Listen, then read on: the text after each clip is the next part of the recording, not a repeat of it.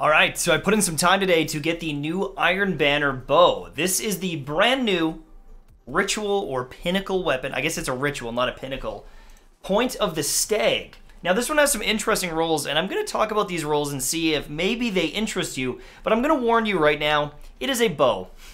Bows are pretty average. Le Monarch with the bleed can be interesting. There's definitely some potential with Trinity Ghoul in PvE, but bows are not great. In a lot of situations, they're not great, and unfortunately, no cool combination of perks is really going to change that.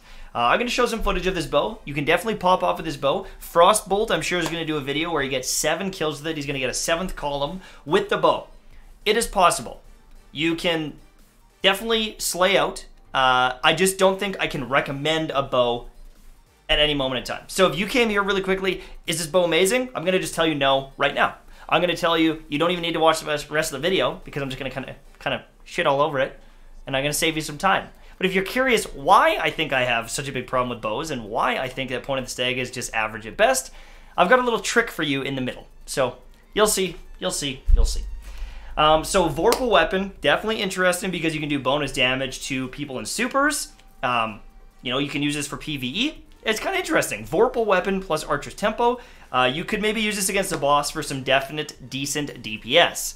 I'm probably not going to go test that out because I don't like using bows. But, you know, Vorpal Weapon and Archer's Tempo is definitely a solid combination that I've never really seen. This is probably going to be one of the better boss DPS weapons if you're looking at bows, because this combination doesn't really exist. So definitely try that out. Maybe you'll love it. But the big one here for PvP is Eye of the Storm. Now, Eye of the Storm actually benefits your accuracy by quite a bit, and it also reduces your flinch, from what I can tell. And so, while playing with this, you can like hip fire and be deadly accurate. So if you're in a duel and someone weakens you, Eye of the Storm will proc, and you can just shoot him in the head. Don't even have to ADS, really. I'm wondering if maybe on mouse and keyboard that's a little bit different than on console, and maybe on console, bows are a little bit better.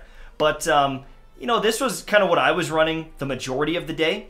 No distractions, I don't love doing because you got to ADS so much, and honestly, on PC, you can kind of just hip fire these bows.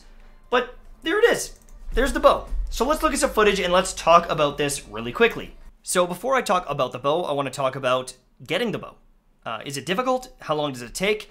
I think it took us about 2 hours, 2.5 maybe. I was running with a very stacked team and we kind of just ran everyone over. And so for part of the Iron Banner quest where you needed to have matches completed, that sped that up. But if we were going for kills, we were all competing for kills and super kills, and those were some things that delayed us as well. It takes about 15 game completions, and if you can get all the kills done like I did in that time, then you're golden.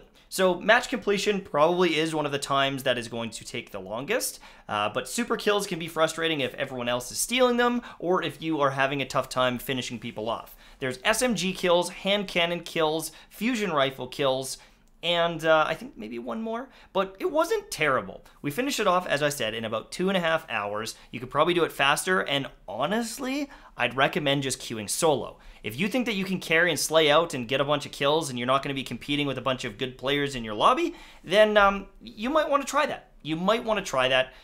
It might be faster, honestly, playing as a solo player, also for finding games. We had a very tough time finding games running as a 6-stack, and once we dropped into a 5-stack or below, it was much easier. But that's just something to think about if you are going for this bow. Now, let's talk about the bow. The draw time on it is average, nothing exciting. The damage on it is average, nothing exciting. And the perks on it are definitely interesting, allowing you to hip fire accurately or do a little bit of extra damage to a super. But I'm going to tell you that getting this bow, unless you're a collector, isn't going to change your life. Bows are fundamentally very weak in this sandbox and in Destiny as a whole.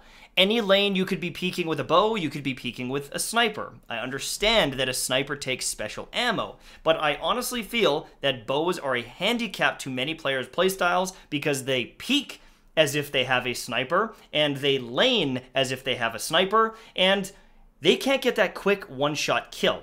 People can disengage very, very easily from bows. So even if you tag them in the face, there's a very good chance that they can Dawn Blade dash away, they can Hunter dodge away, or they have time to throw up a Titan wall, or simply just walk away. If you're laning with this and no one is there to help you, there's a very good chance, unless you're doing some sort of Lucky Pants, Ariana's Vow bow combo, which is kind of crutchy, the bow on its own is going to be lackluster. You're not going to pop off with this thing unless all of the stars align or you're the best player in the game. I'm telling you this because I know that most people that play Destiny are not the best players in the game, and they are not Frostbolt or Potato or Panda or the best players in PvP. Now that's fine. If you want to just lane and do a little bit of extra damage, you know, tag someone at a distance, be a support player. Sure, but there's probably better bows for that even still. Even a Subtle Calamity might be a better bow for you with Archer's Tempo and something like Rampage on it, because maybe you can do a little bit of extra damage. The Le Monarch Exotic is probably a better bow as well. And so when you look at this, it's really hard to recommend bows, period, but especially recommend this one. Even the utility you gain from this bow and the perks that are on it, they don't do enough. It's not like you've got this cool swashbuckler melee bow where you can one-tap someone if you melee someone. You know, there's no cool synergy that is going to set this thing apart and make it amazing. The only thing I could possibly think of is with the Archer's Tempo and Vorpal Weapon, maybe you could destroy a super at a distance. But if you're out in the open trying to take out a super, chances are they're going to close a gap on you and murder them. Now, I end up killing a Stormcaller in this video, but I probably could have done it with someone else because he wasn't even looking at me. I know, I'm getting some kills here, I'm getting some assists here. I understand that the bow could do this, but anything I'm doing, I could have done with another weapon in these situations. In these ranges, I probably could have done the same thing with a hand cannon. I definitely could have with the Hard Light or the Suros Regime, and probably been more valuable for the majority of the game. There are going to be a lot of situations where you get handcuffed because you're using a bow. There's going to be multiple situations where you miss a shot and get punished because you're using a bow. And I just have to say that 100 times to really drive it home. Now, the other thing is the meta. The meta is very auto rifle focused, and there's a couple that will punish you pretty hard for using a bow like this. Hard Light is going to give you extra flinch if you're fighting them, and if you miss a shot, it's over. The other thing is Suros Regime is also super popular. And so if you pop out and you hit him with the first one, and he's spinning up on you, there's a very good chance he's going to melt you before you can even loose that next arrow. And so between this thing being average, and bows being average, and the meta, there's just not a lot of reasons to use this. I think you're putting yourself at a disadvantage. If you love bows, you want to use bows, go for it. Absolutely. Hunt it down. It's really not that tough to get. So if you want to get a new bow, if you want to have it just in case they buff bows, I definitely recommend doing it. But there's one final thing that I want to mention.